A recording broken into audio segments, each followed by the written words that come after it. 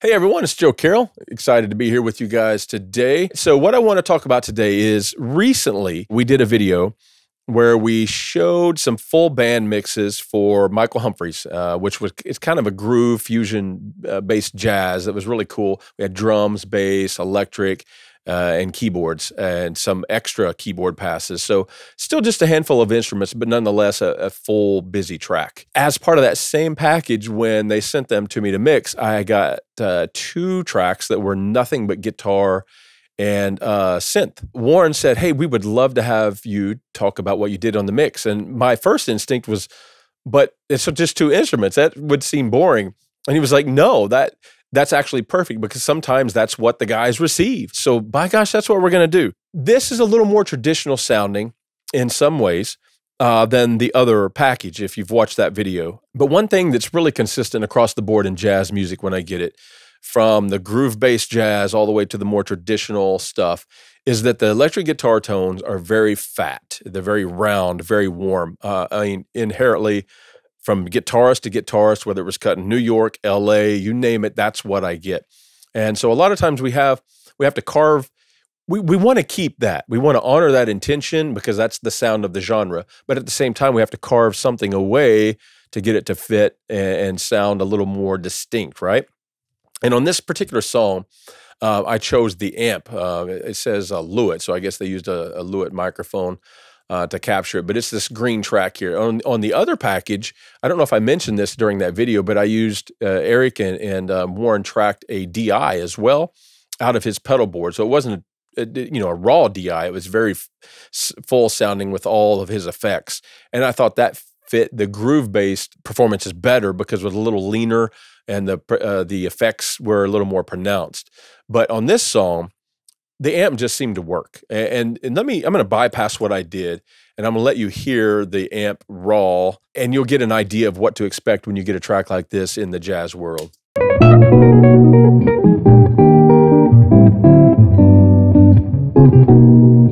That is extremely stereotypical of what you will get. Okay, which is cool on its own, but the thing is we're often trying to combine it with, drum kit, bass guitar, piano, various things. So we have to thin it out a little bit. Now in this, we're also competing with the low frequencies of a synth pad. So we definitely have to lean him out. All right, so what did I do? First of all, we had Phoenix, which you're like, well, that's tape compression. Wouldn't that be taking away from, the point of trying to get it to pop out? Yes, except for the fact that this setting right here, Sapphire, it's like a tape machine that's biased towards the high frequency. So it actually adds some zing that I like. And you can see I'm using very, very little compression. I'm mostly just wanting that tiny bit of a frequency bump. My next tool in line is the MC 2000.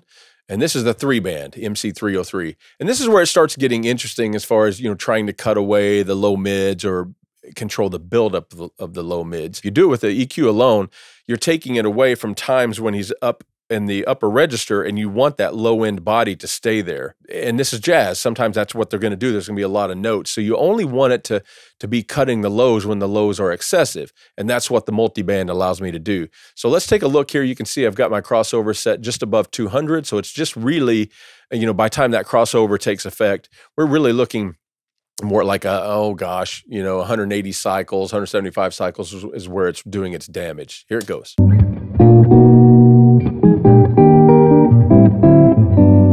Let's do before and after, okay? I'll unbypass it along the way.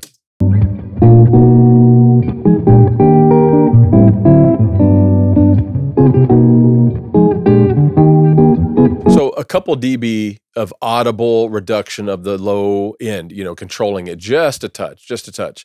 And again, remember, now when he gets up higher, that couple dB of warmth will be there, except for the fact that that's followed with some EQ, and because it still needs quite a bit of EQ to compete with the other tracks that's going on, because in one of them, at times some pretty attacky synth sound. And in one of them, I have a bright piano. Okay, so that guitar is going to have to compete, so which means it's just got to be thinned out. So let's take a look at what we did here. And you'll see these numbers and you're like, wow, that seems really, really extreme, except for the fact that SSL, their earliest versions of EQ, like the 4KB, the 4KE, especially the B, when you see, a lot of gain at 8K, it's not as much as you think. They were kind of a soft sounding circuit. So if you push that much on a knee, for example, you could make your ear bleed.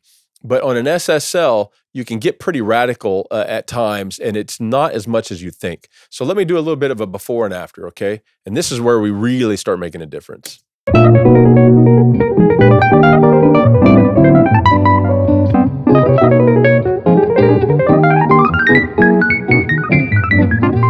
Okay, so it still sounds like a jazz guitar. It still has that round, warm effect, even though now its notes can be heard with the piano, okay? And now I'll solo up the guitar and show you kind of the same thing.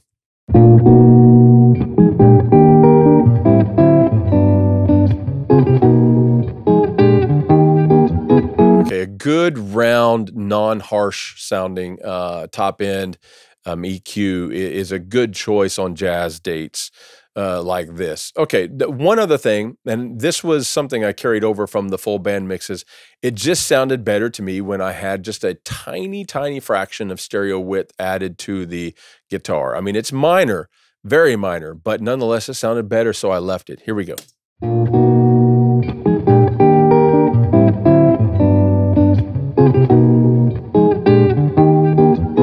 It's very, very minor, yes, but I like it. All right, so hopefully Michael Humphries and his fellas do as well. Okay, so that's the sound of the guitar. One other thing I want to talk about, though, that I thought was kind of cool on this mix, and this is something every once in a while you get songs in, and whether it's the vocal group, keyboards, orchestra, whatever, even after you've been carving and carving, there's just a little buildup at times in the low mids, or it can even be in the upper mids. Maybe it's building up harsh.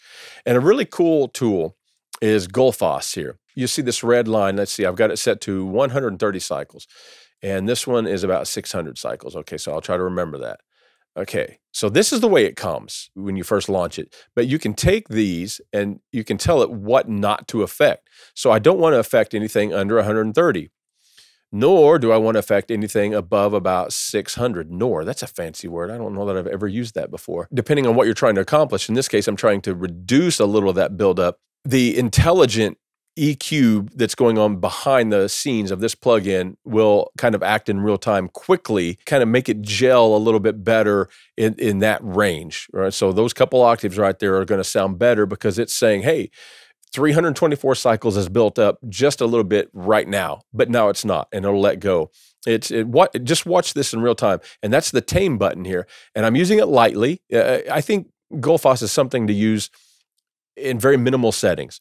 The tame, I've never had it before above about 18, and a lot of times it's more like 10. So it's just barely doing anything, but it's nonetheless better for it. So here it is in action.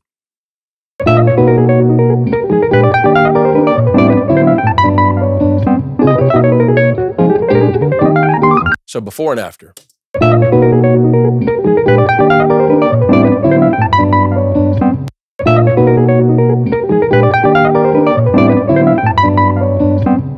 So that thing that the low guitar, the low end of the guitar is doing is a little under control. So this is a really cool plugin when used just in moderation. It's just extremely handy, and I use it from time to time on orchestras when they get really big and warm. Like I mentioned, vocals. Sometimes you get a lot of vocal layers, and maybe the low mids build up in the choruses. So I'll automate it to just come in on the choruses or the bridge where there's a bunch of vocals in just 1 or 2 octaves. So it's a really cool tool. But that's kind of a little look at what I had going on here on this 2-track Michael Humphries jazz piece. So I hope you guys enjoyed it. And remember, download these multi-tracks, have fun with it, enjoy, and happy mixing, guys. 1, 2, 1, 2, 3.